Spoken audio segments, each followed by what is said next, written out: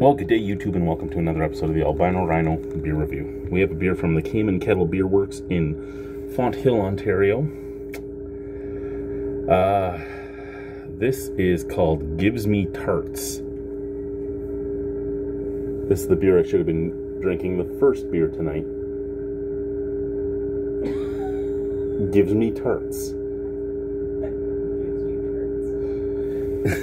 Well, you were giving me tarts then. This is 5% alcohol by volume. They're all making the O face.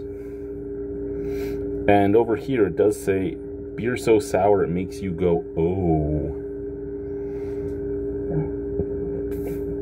Excuse me. Okay, well, let's try Gives Me Tarts.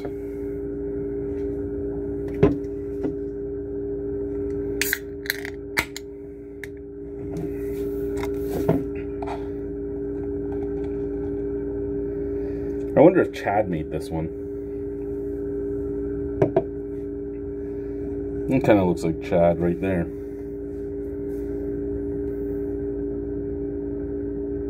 Dave, I don't know if you made it, if Chad made it. I don't know if you have a new brewer. You probably have a new brewer. You've lost Kyle since I was last there. And I know Blair doesn't work for you anymore. So you probably have a new brewer by now. But I don't know who they are because I have not been there in a very long time. A really tart beer, I would have expected a slightly different color because I would have expected like some fruity type of beer. But that is a golden color with bright white head. There is a snap, crackle, pop scent out of the glass. That does smell tart. You get that like nectarious smell. Nectarious from Four Winds. You're getting like a nectarine, peach, pineapple, and some lactobacillus. Like for me, lactobacillus comes off as like perm chemical smell. Can is the exact same. Cheers, let's try it.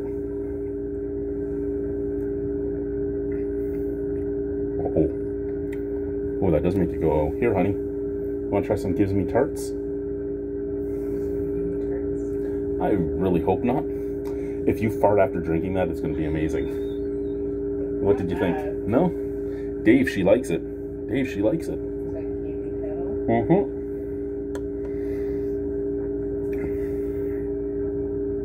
It does remind me a lot of Four Winds Nectarious. There is a nectarine flavor. There is a peach flavor. There is just a sour, bready, biscuity flavor. It washes clean off on the back. And it's tart. It's not super sour. It's not super sweet. It's tart. And that's perfect for what this beer is supposed to be. And it's perfect for how it goes down. I really like this. And at 5% alcohol, you could drink a bunch of them.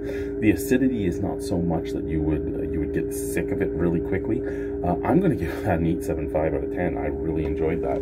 Thank you, guys. Bye-bye.